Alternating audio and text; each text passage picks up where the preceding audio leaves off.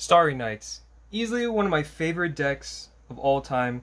I've always been a big fan of Say Are You, the vanilla monster. Mainly just because of its vanilla text and its art. It's just a very old card.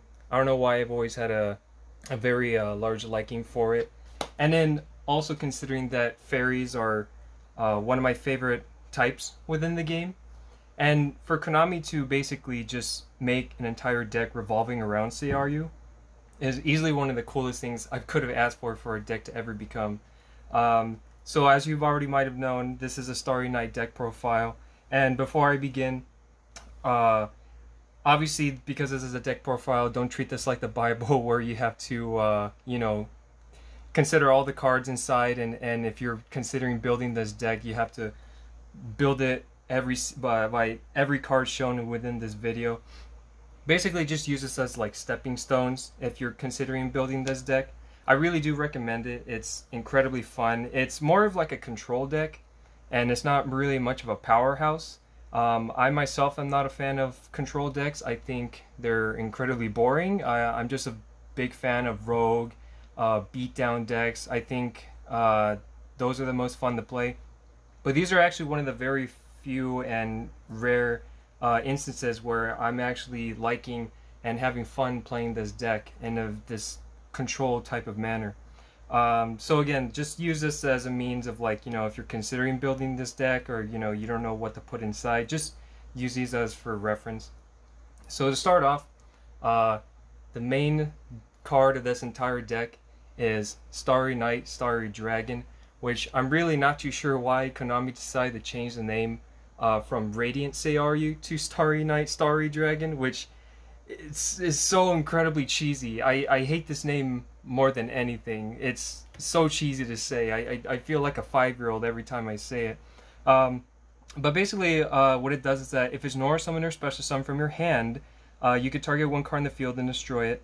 And this card cannot be destroyed by battle with a dark monster or by a dark monster's effects. And once per turn at the start of the damage step, this card attacks an opponent's monster, you can banish that opponent's monster until the end phase. Also, this card can make a second attack in a row. Now notice how none of these effects are once per turn. And if you're able to this entire deck's gimmick is being wanting to summon Say Are You from your hand as much as you possibly can. And for that reason, you're going to be constantly blowing up cards on your opponent's side of the field, constantly like popping cards and trying to disrupt them from doing anything and advancing their plays. I think it's also really cool the fact that it has a very minor form of protection. It's very unexpected, but it's definitely not unwelcomed. And then I think it's also really cool that it's basically able to attack twice. If your opponent has a boss monster that you can't beat over, it can just attack it, banish it, and then just attack your opponent directly or try to kill something else. Just really great removal too if you're going against Xyz monsters.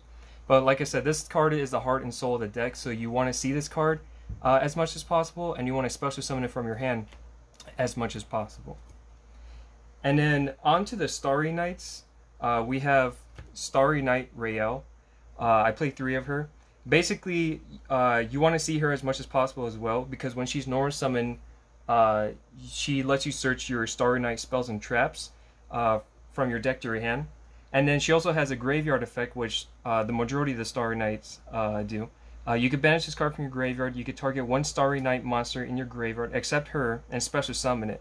And you can only use each effect of Starry Night Raelle once per turn. So like I said, she's also the bread and butter of the deck, in where she searches just about everything into the entire deck.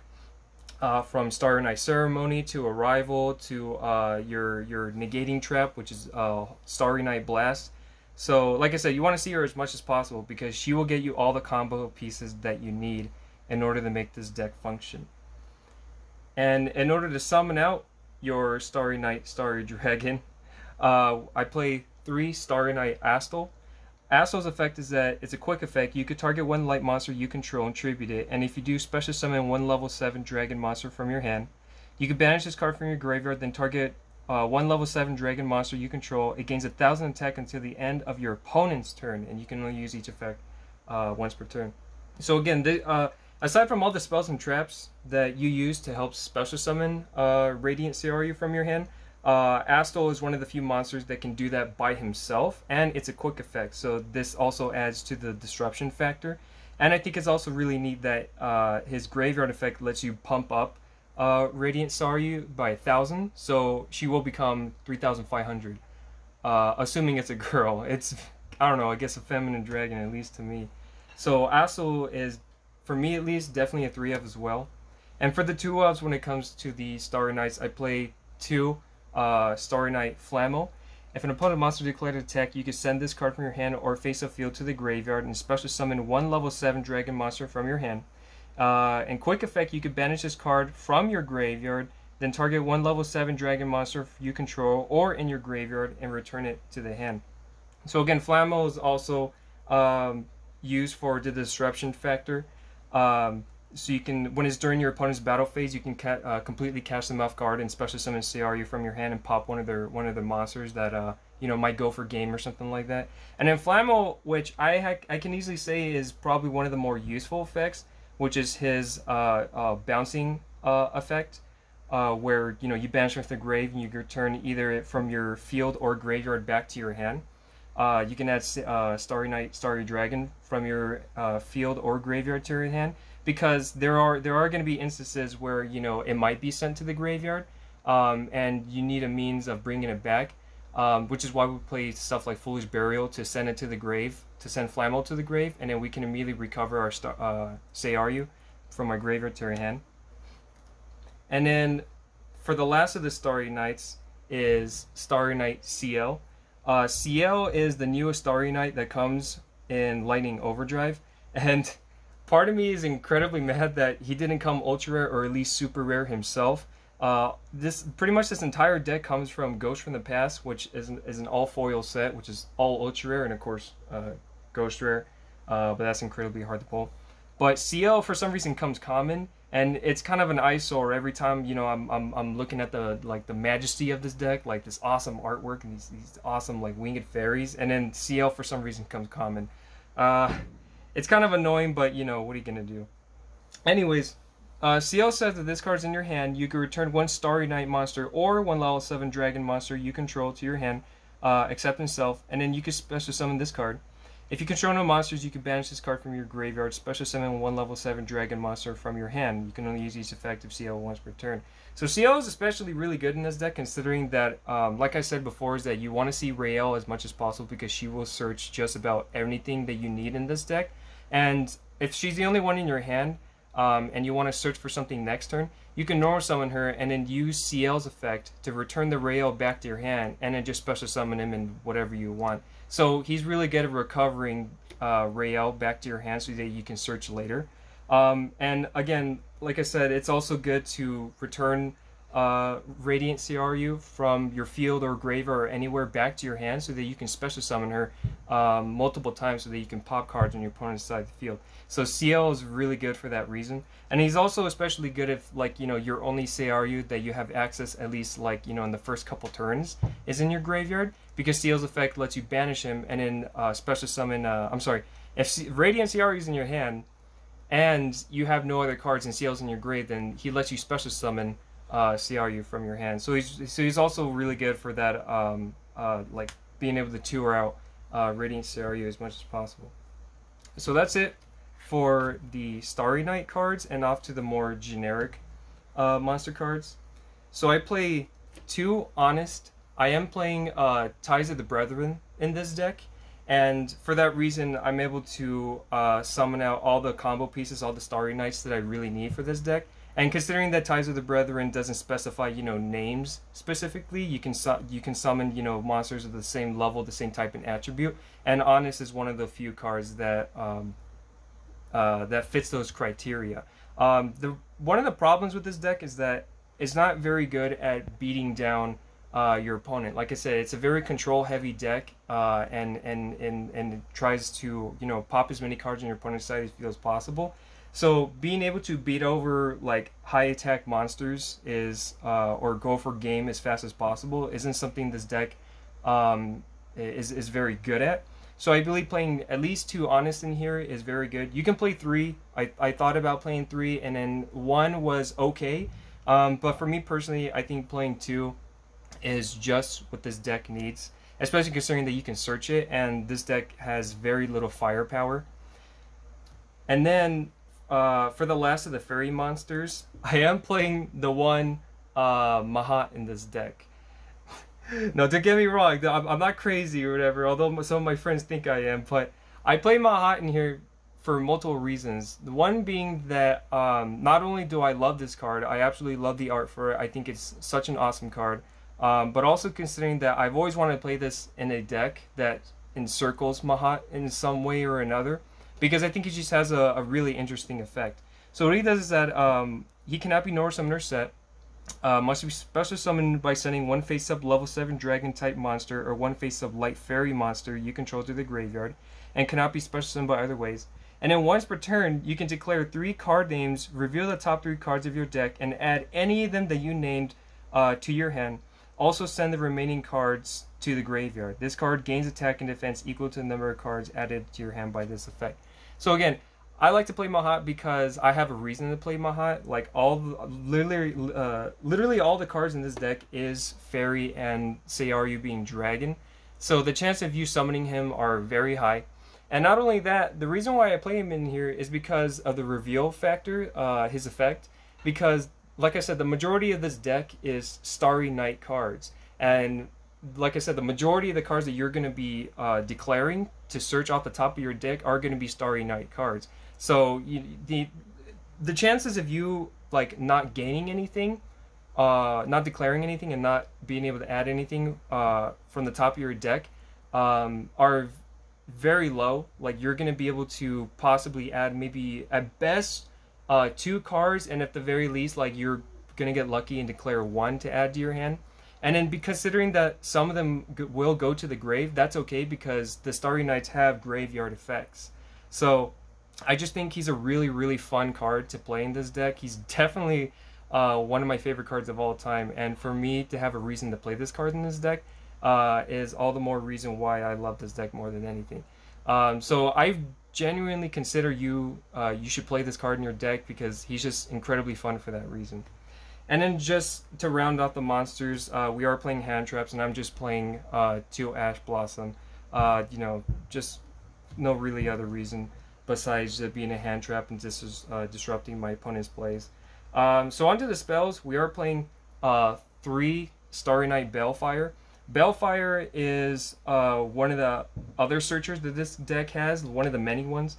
You can add 1 Starry Night monster or 1 level 7 dragon monster, from your deck to your hand. Then, if you control no monsters and your opponent controls a dark monster, you can special summon 1 level 7 dragon monster from your hand. Again, Rael searches just about anything in this deck, and on top of that, Balefire literally searches Rael or literally searches Radiant Starry. There's just so much search power in this deck. And Balefire just gets you all the combo pieces that you need. If you're missing a Starry Night, if you're missing Radiant Starry, if you want to special summon it, if your opponent has like a Dark Lord or something like a Dark Monster, you know, this card is incredibly great for the deck. And then I am playing 3 Starry Night Ceremony. Ceremony says during your main phase you can reveal 1 light fairy monster in your hand, and if you do, add 1 level 7 dragon monster from your deck to your hand. Then place that revealed monster to the bottom of your deck. Then if your opponent activates a card or effect, you can special summon 1 level 7 dragon monster from your hand. You can only use 1 Starry Night Ceremony effect per turn and only once that turn. So again, the search power with this deck is insane. You can search all the combo pieces that you need to set up your board you know, going first, assuming that you got lucky and are going first. You know, this is a control deck, so you really want to do that and emphasize creating a board that will disrupt your opponent. And Ceremony just searches Starry. If you have like all the Starry Nights in the world in your hand, but you have no Radiant Starry, Ceremony just lets you swap them out and then gets you the Starry that you need. And again, this is another one of the few cards that lets you special summon Starry from your hand with the last effect when your opponent tries a resolve effect. And then I do play just 1 Starry Night Sky. you don't really need to play this card. If you choose not to, that's perfectly fine as well. I play this because it lets you do some Xyz plays, because you get an additional normal summon for your Starry Night monsters, or for a level 7 dragon monster. And then also, if a level 7 dragon monster you control returns to the hand, you can draw one card. That's all it literally does. So like I said, if you opt to not play this card in your deck, that's perfectly fine. You don't have to.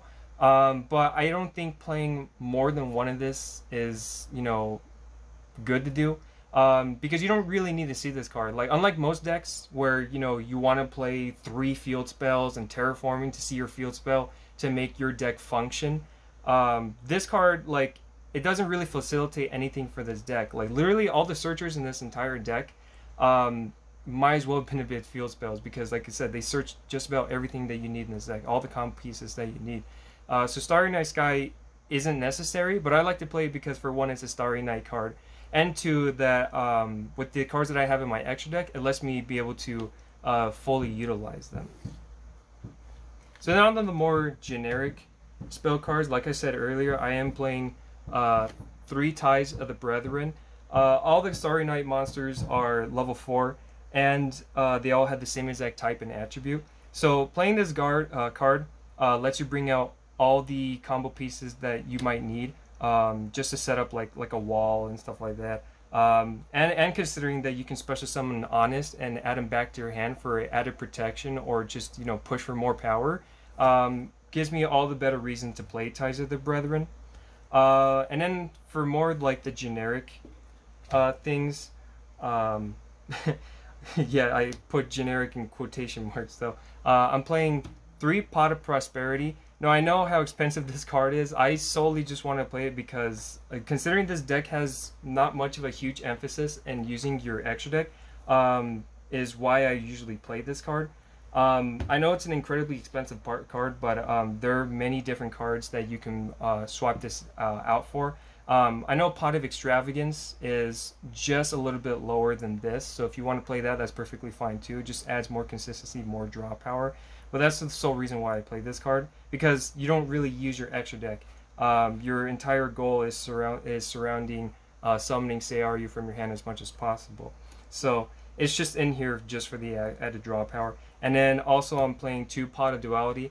As you also might have noticed, that this deck doesn't special summon a whole lot. You know, this isn't like a turn 1 5 board 5 negate board, you know, kind of deck. And it's not like a road deck. It's just a control deck. You're not going to be special summoning all that much. And if anything, you're going to be normal summoning a lot more, because Starry Night Sky also helps with that. So that's in here for those reasons. Just gets me more access to the things that I really, really need. And then just as generic things, Foolish Burial lets me send any Starry Night I need into the grave. Harpy's Feather Duster, just to get rid of annoying back row. And then Called by the Grave, you know, if they try to hand trap me or do something really annoying and pesky. So, and then on to the traps. I am playing 3 Starry Night Arrival. Arrival says that during your main phase, you activate one of these effects. You can target 1 level 7 dragon monster you control and return it to the hand. And then, or you can special summon 1 level 7 dragon monster from your hand, and you can only use this effect to Starry Night Arrival once per turn. This is easily one of the best cards in the deck out of, you know, all the amazing cards in this deck. You're mostly going to be trying to add this card, Starry Night Arrival, or Ceremony with Rael. You're mostly going to be adding those ones, because this is one of the few cards that definitely makes the deck function with this gimmick and summoning Starry the entire time. And again, Arrival lets you add Starry from your field back to your hand. So, you know, if you're doing it during your turn and you have, let's say, Starry Night Sky, you know, you could get a free card when you can draw off of that. Or if you have, like, Ceremony and your opponent resolves an effect, you can special summon the Starry back to your hand, from your hand, and then pop card.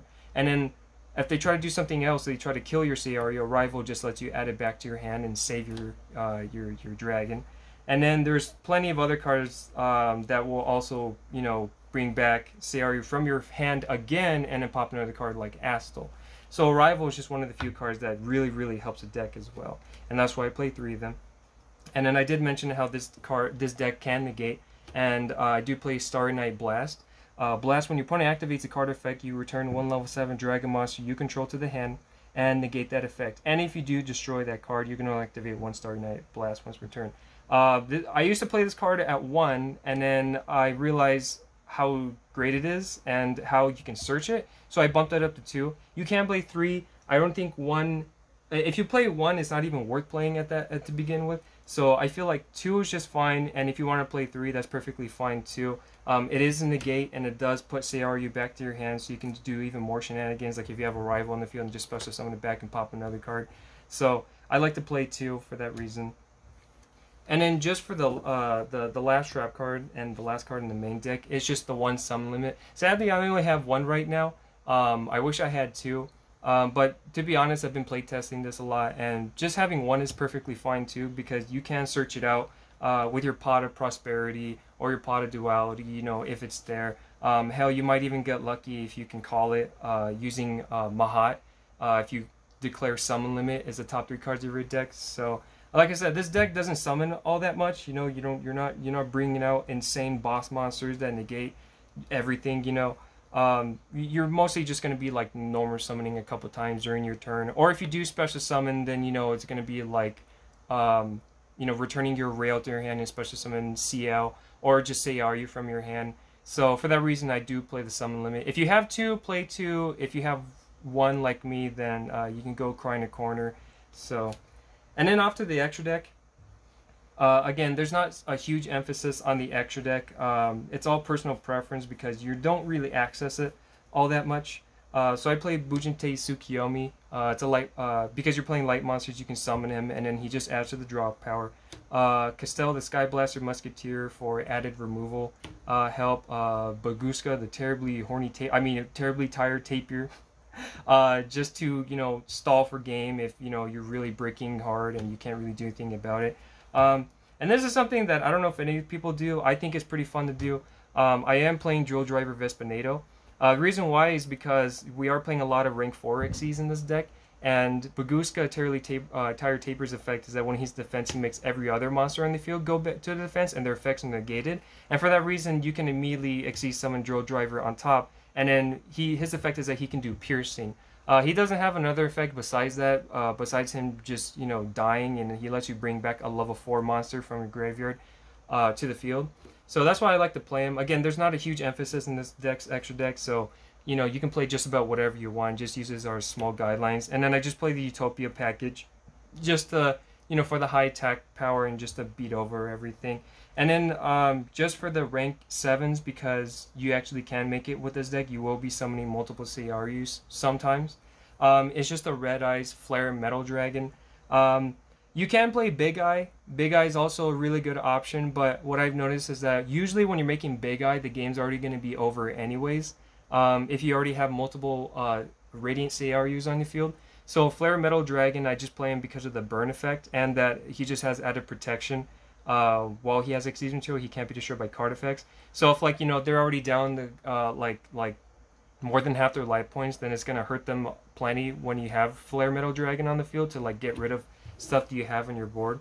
So that's the reason why I play him. Again, you can play Big Eye. It's all personal preference, or any other rank Xyz.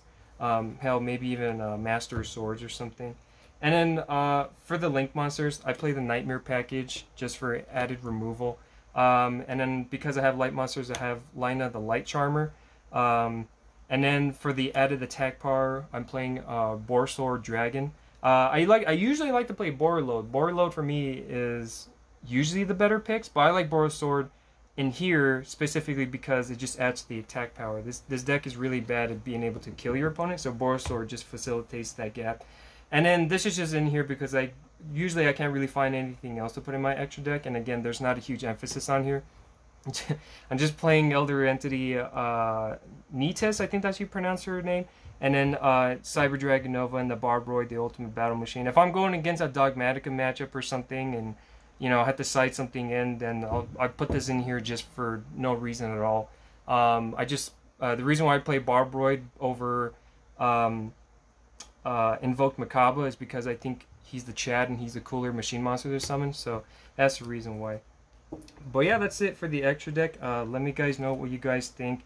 Do you guys think that there's anything I should add, remove, you know, any suggestions? Because this deck, for me, considering that it's incredibly fun, there's so many things that I'd like to take in and swap out, add in, you know. So if you have any suggestions, feel free to put that in there. Anyways, I'll see you next time. Like this video and then dislike it and then subscribe. Bye.